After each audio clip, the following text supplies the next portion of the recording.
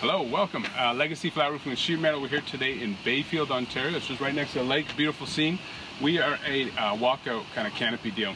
So what we've done, we finished some woodwork just to be able to bring our membrane up the siding, and then the siding guy is going to come and finish us off. We want to make sure our membrane is high enough so in heavy rains and snow, there's no way of water seeping over the edge. So we got a bit of plywood installed there.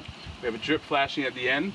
So because this is a new construction, there's already plywood down, we're going to put a base sheet and then a cap sheet on top of that, heat weld the seams and put some metal flashing around. We have a door detail as well as drip flashing at the end. We'll show you what it looks like. Thanks.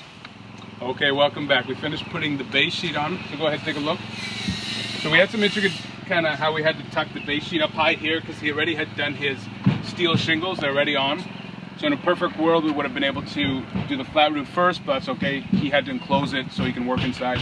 Base sheet's on, we got a drip flash in the front, and it's going well. A couple hours in, so we're gonna start dripping, or bending the metal for the drip, and start applying the cap sheet. So I'll show you what it looks like. Okay, we finished. I think the job turned out really nice. I like how the membrane laid out. I'll show you the details. So that is the roof. It really turned out nice for a balcony. The client is going to have to put a deck on top, but away we go. We did a door detail, a couple in and outs, and again, it was right by the lake, so it's a beautiful area. You can sit and watch the lake. So hope you liked it. Hope you learned something. Legacy Flat Roofing and Sheet Metal. You can find us online at legacyroofs.com. Thanks a lot.